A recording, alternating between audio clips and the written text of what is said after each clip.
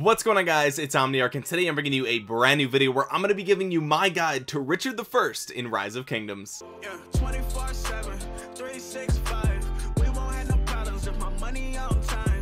Did it by myself. Now, Richard the First is an incredibly iconic commander in this game, not only because he's the first Wheel of Fortune commander that you can get your hands on, but he's also a really powerful commander for a very long time. Even into season 4, this commander does his role super well, and that is being a tanky commander that can heal your troops. Now, really quick, before I jump into the guide, I wanted to share with you guys a really awesome piece of artwork that I paid a friend of mine to make for me over on Instagram. His Instagram is called Turtleshell Pins. I'm gonna have all of his links in the description below, but he actually made this image for me. I gave him a little bit of guidance on what I wanted, and he absolutely just blew it out of the park. He drew all this by hand. Obviously it's heavily inspired by Richard the First, except it's Omniarch the First, I guess you could say. And I really wanted him to make this for me because he's super talented, really great guy, but also I wanted to use a piece of this artwork for maybe some merch and different logos and things like that. So if you guys have any merch ideas or anything like that, comment them down below. But of course, definitely check out his Instagram. He has 2 separate Instagrams, and I'm going to show you this image as well. This is a pin that I actually purchased from his shop. You can see it on my bag right here. This is called the Golden Warrior. He has a lot of different anime inspired pins and different apparel on his other store, so there's a ton of reasons to go and check him out, and it would actually really mean a ton to me if you guys would go and drop him a follow, because like I said, I thought this piece of artwork was super good. I really love it. I can't wait to use it for a bunch of different stuff, and I wanted to share it with you guys. With that being said, let's jump right into the guide. Richard the First, the Lionheart, is a infantry garrison defense commander. Now, we've seen this before. Even in the early game, we also have Charles Martel, who has the exact same talent builds, but there is a difference. Both of these commanders are very tanky, but Richard the First does something completely different from Charles Martel. So if you're thinking that they're kind of the same, they're definitely not, and they do actually work insanely well together. The way that you get Richard, and I mentioned this before, the only way to initially get him is through the Wheel of Fortune. He shows up on the Wheel of Fortune. He's the first 3 wheels that you see in your kingdom. I highly recommend summoning Richard during this time. Even if you're not sure if you're going to use him, at least summon him, because again, he's one of the best legendary commander investments you can make in this game. He's right up there with Isong and Alexander. I made a video comparing Richard the First and Isong and which one you should invest in first. So if that's your question watching this video, I recommend going and checking that one out. But if you spin the wheel 10 times, you're guaranteed 5 sculptures of Richard. So if you do that over the course of 2 of the wheels, no matter what you get, you're guaranteed to unlock Richard, and then eventually you can invest in him later down the line if you want to. If you missed your opportunity to get Richard the First from the wheel, or if you started your account in an older kingdom that already had the wheel pass, do not worry, you can still get Richard the First from another event called Card King. It comes around periodically, and you can get some of the older wheel commanders on that or during that event. It's a little bit less frequent than the wheels, and it's just, to me, it's not an event that I like as much as the Wheel of Fortune. So if you have the opportunity, definitely try to summon him from the wheel. After that, just use your universals if you have them, and if you want to. This is a commander that you can definitely use at 5511, and we're going to get into that in a little bit. But first, let's talk about his skills, right? Because Richard the First's skills are where he shines. This is the reason why people use Richard so much. Even in the late game season 4 KVK, you still see a bunch of Richard in the open field, and it's for good reason. His first skill is called Soul of the Crusaders. It's an active skill with a rage requirement of 1000. It heals some of the slightly wounded units with a healing factor of 1400 in Richard's army. He adds a debuff to a maximum of 5 targets in a fan-shaped area, and that debuff will reduce damage dealt by 30% and march speed by 15% for 2 seconds. So this active skill is absolutely something that you want to take to 5 before you get your Richard past level 9 or past level 10. Before you put that second star on him, you want this skill to be 5, because this healing factor is incredibly powerful. It's super good. He also has a nice little debuff for 2 seconds. That's an AoE, so super nice there. The march speed reduction is not that exciting because infantry are really slow, so it doesn't really matter if they're slowed down by 15%. If it's a Minamoto Cao Cao, they're still probably gonna get away. But regardless, this skill is insanely good for healing your army and keeping you sustained in the open field. Richard's second skill is called Chivalry. It's a passive that increases troop damage reduction by 15% and increases counterattack damage by 10%. So this adds a lot more tank to your Richard army. So essentially the first skill is healing your troops that get hurt and applying a debuff to the enemy. The second skill is reducing your damage that you're taking while dealing a little bit more counterattack damage in return. So if you get swarmed and things like that, you're dealing extra damage as well. This is another skill that I would not skip. If you're going to level Richard up right now, I would get him to 5/5 before you move him any farther along the line. His third skill is called the Lionheart, and it says increases the attack of infantry units by 15% and defense of infantry units by 15%. So this is 30% of infantry stats. Super great. You're gonna be using him with a full infantry army anyway, so an extra 30% stats is awesome. I personally brought him to 5/5/5/1 before I leveled him up. If you're going to expertise him anyway, I think that's probably the best way to do it, in my opinion, because I just want those infantry to have the most amount of stats possible when I send them out in the battlefield. So the sooner Richard can do that for me, the better, in my opinion. But it's up to you guys.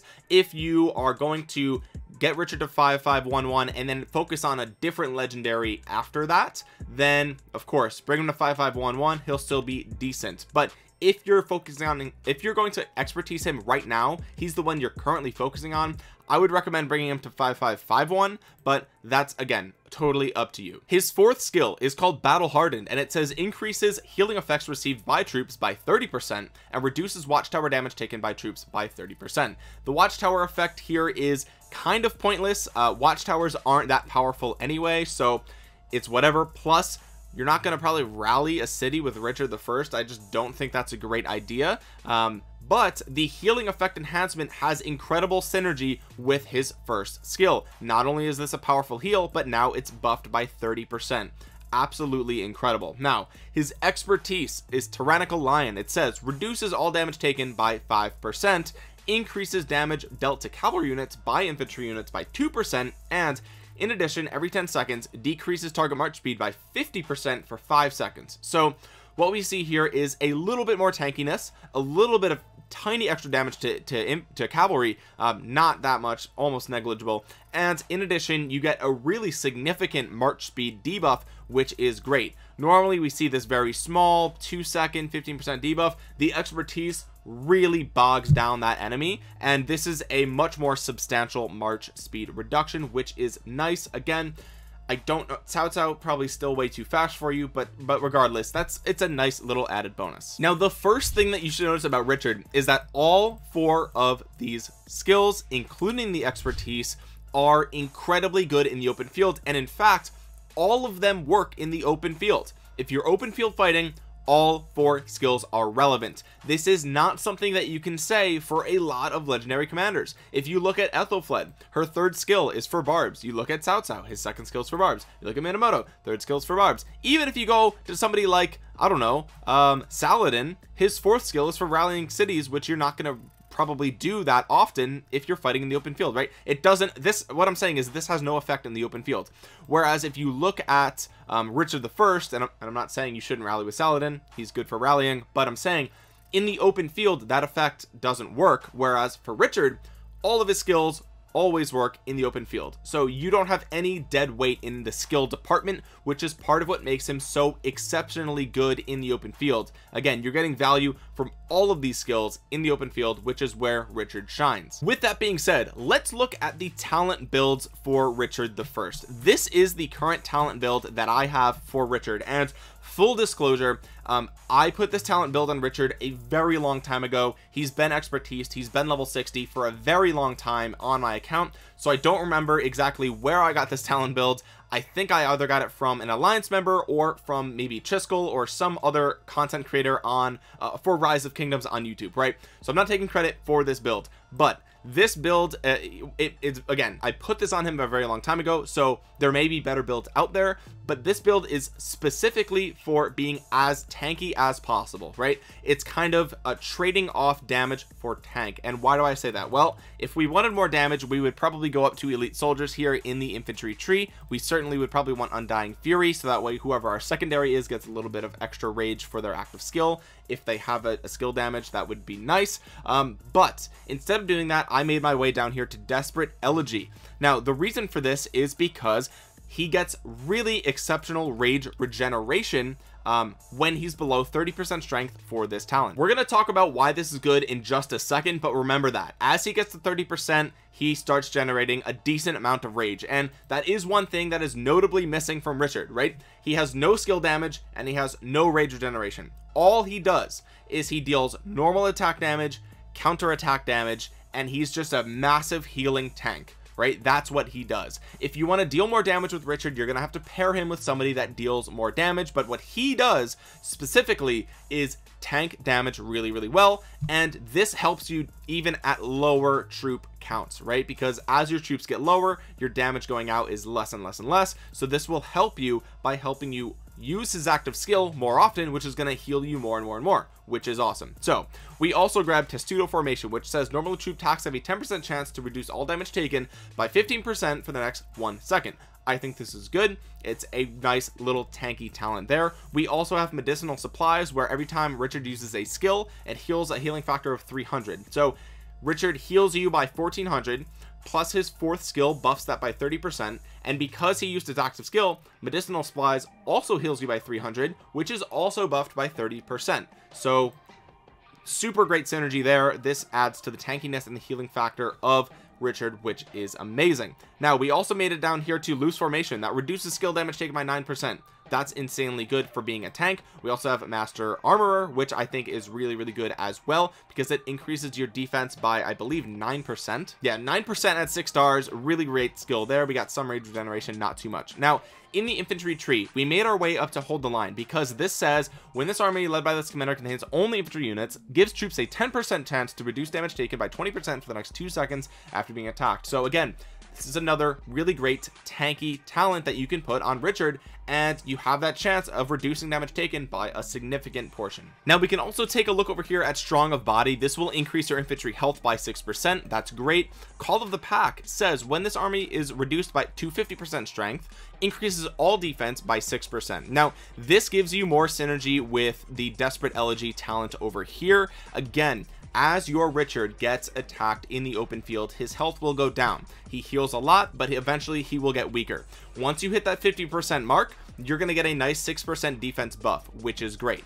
Once you hit that 30% mark, you're going to get that nice rage regeneration, which is going to heal your troops a lot more. And not only that, but it's going to apply that 2-second debuff that he does in a fan-shaped area, up to 5 targets.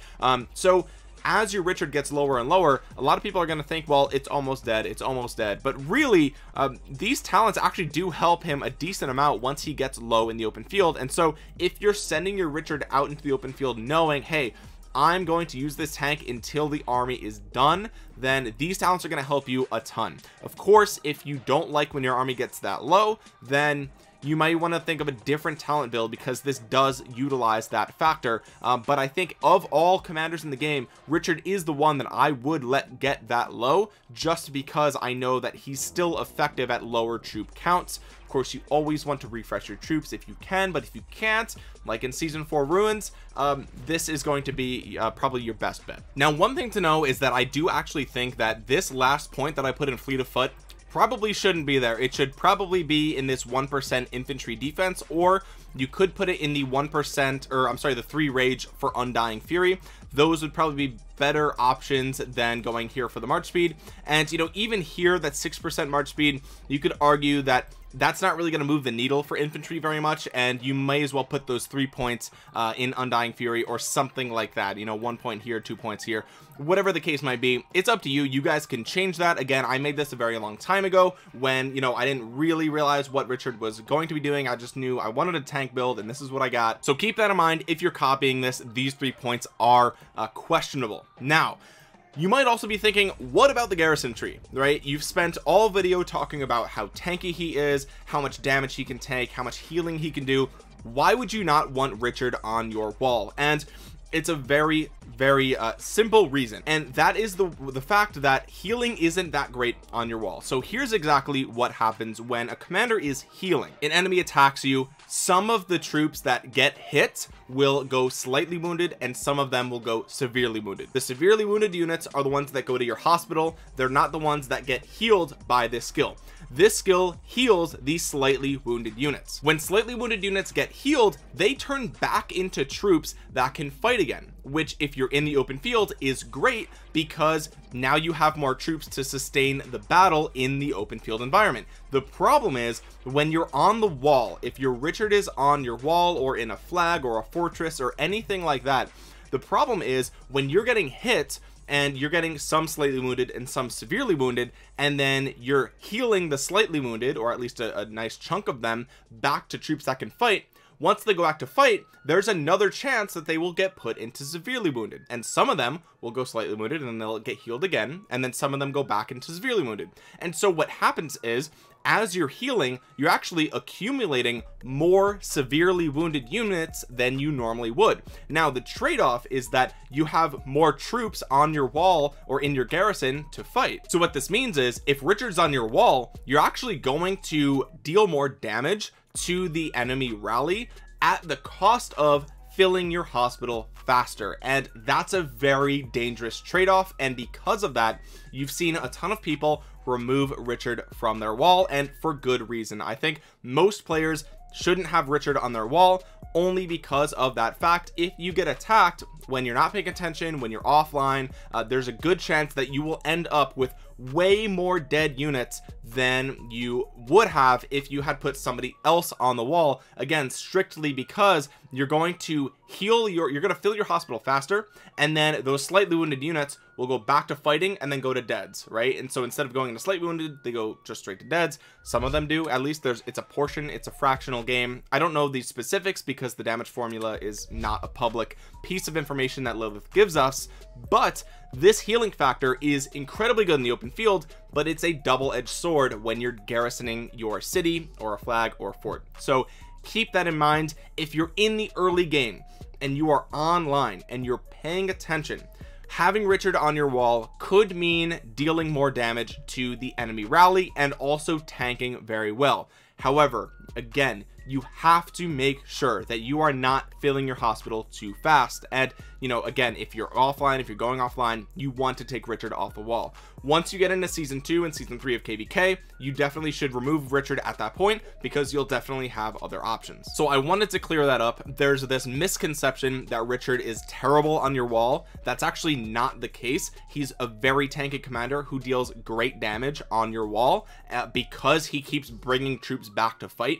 But the negatives in this instance and in most instances will outweigh those positives because you may get way more deads and your hospital will be filled way faster, which is a very expensive thing to heal, right? It's expensive to heal a ton of troops. So for that reason, I don't have any garrison talents on Richard, and I don't think that you should have them either because again, he's probably not your best choice for putting on the wall. Personally, I have Martel and Sun Tzu. That's what's on my wall, even though I have an expertise Richard. With that being said, let's talk about commanders that you can pair with Richard the First. Now again, I mentioned this at the beginning of the video, but the reason that Richard is so good is because he's incredibly good at the one thing that he does, which is add healing and tankiness to your army. So that means that, you know, since he does that one job so well, he works in a ton of different army compositions depending on what exactly you need. And for that reason, I'm going to be recommending a ton of different commanders that you could possibly use with Richard, with hopes that you will have access to some or most of those options. Again,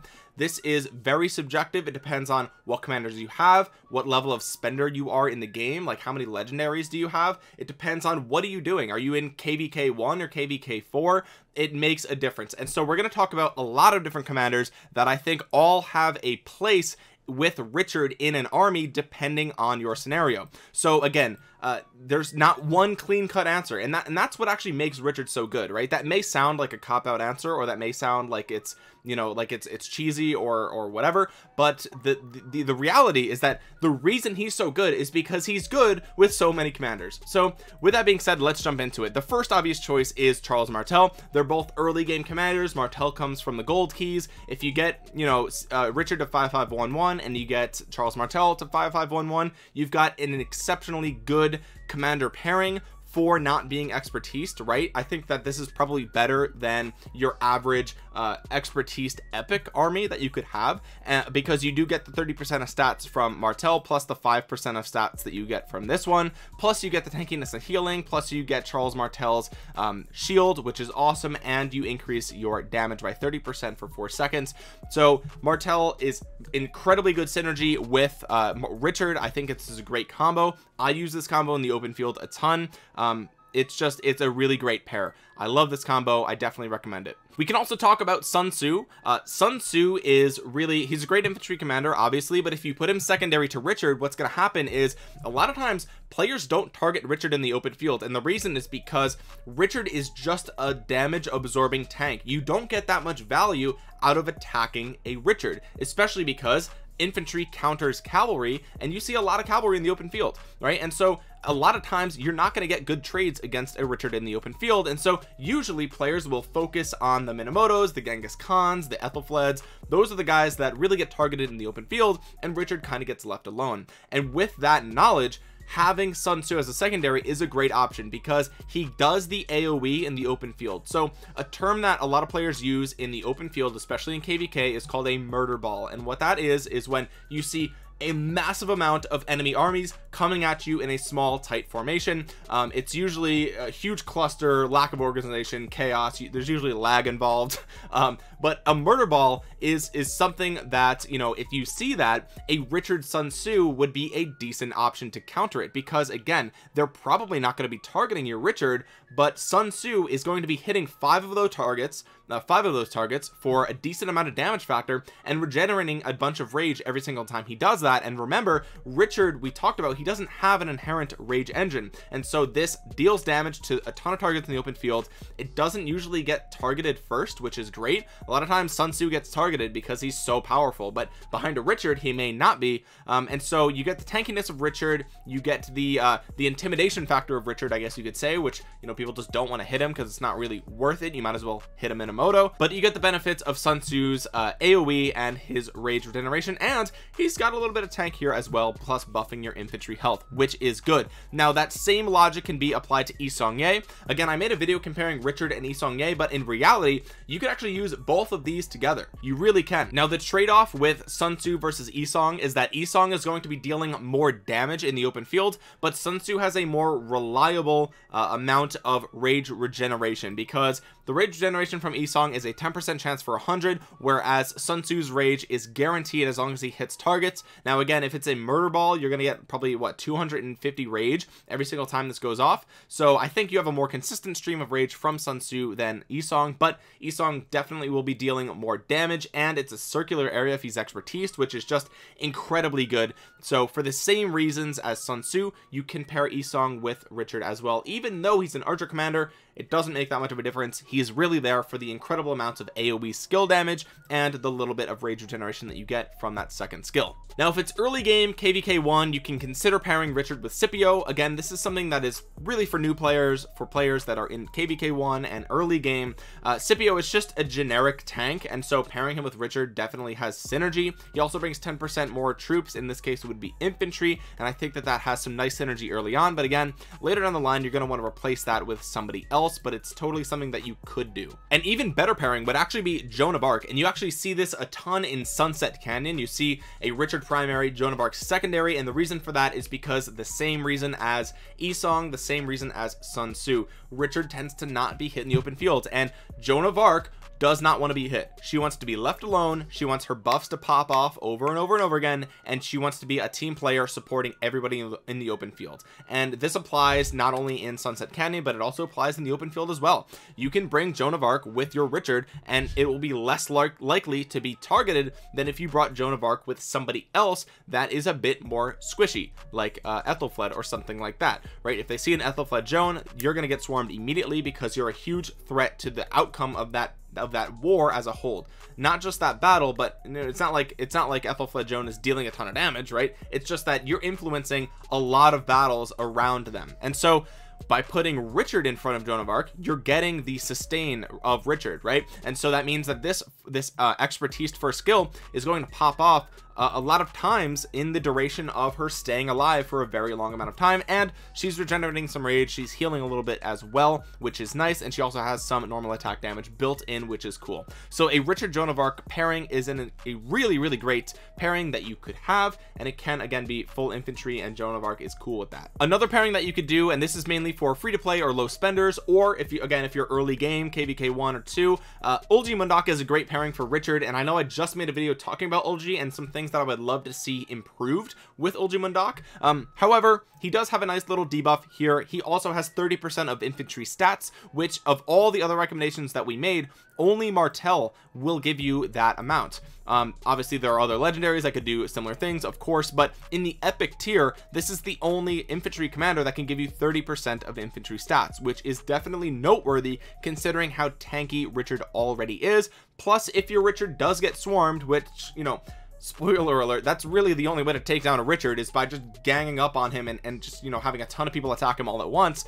If he does get swarmed, Ulgi is actually totally okay with that because it doubles your damage for a turn, and this will pop off way more often when he gets swarmed. And again, in my previous video talking about Ulgi, I mentioned how this skill is not that great for free-to-play players because you typically as a free-to-play don't want to get swarmed. However, if you do have a Richard as a primary, it may be a decent option. You could do that, right? You may even want Ulgi as primary because he has the attack tree over the defense tree, which will deal more damage but will actually be less tanky. It's up to you. I would probably do Richard primary just to avoid getting swarmed as free to play, but you know, again, it's up to your scenario. In terms of legendary pairings that I don't have, you could do Julius Caesar for early game. Of course, you know, he doesn't care about what troop type. He's a little bit tanky as well. He brings more troops just like Scipio. I think that this pairing is less likely than some of the other ones because it's unlikely that you'll have a very powerful Julius Caesar in the time frame where it would be appropriate, unless you're a heavy spender, and if you are, you probably have Martel already.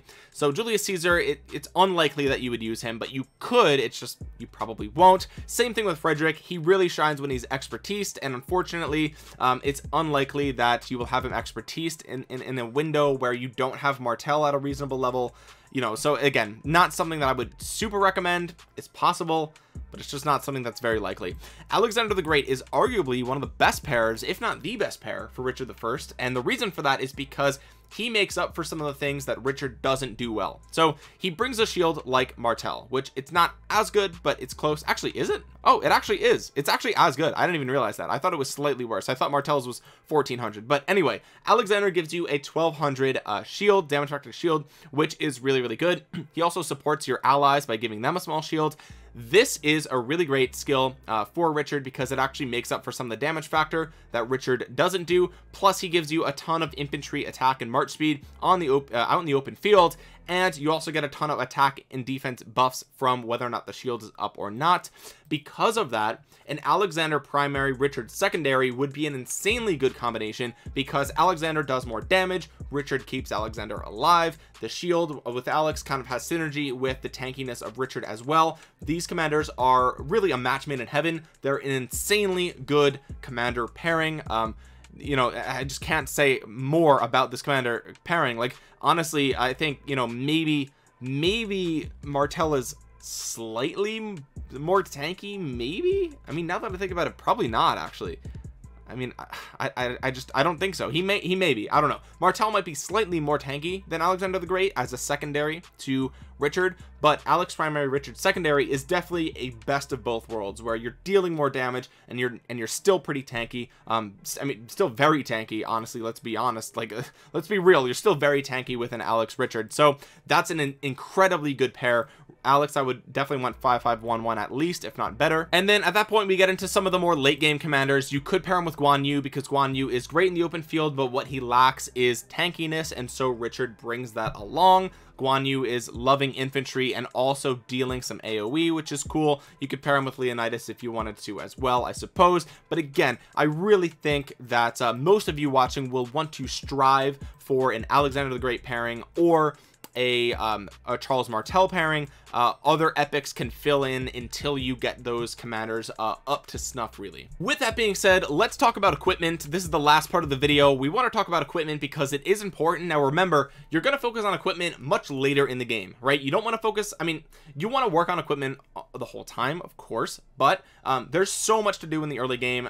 Getting all your buildings to 25, getting your research to 25, getting those T5 troops, focusing on getting commanders, summoning commanders, doing all the events and everything, that, you know, equipment really is something that you should keep in mind the entire time, but you're really going to focus on it later in the game when your VIP level is higher and you don't have as much other things to focus on. You know, this is when you're going to shine. But right now, this is a work in progress. Obviously, these boots are not what you would put on a Richard. Clearly, there's no reason to put these boots on there. I just had them left over. I need to work on upgrading this. However, everything else has synergy here. These two grays are not exceptionally good, but they do give you a nice little chunk of infantry stats. We got defense and we got a 4% attack right there. We also have Commander's Heavy Armor, which will give me 4% infantry attack, which is also great. And then we have Greaves of the Exile, which gives you some nice defense, and Staff of the Lost, which also gives you some nice defense. So that's the equipment that I have on him. Obviously, the more infantry stats on your equipment, the better. Just period, right? He's going to be a full infantry commander if he's leading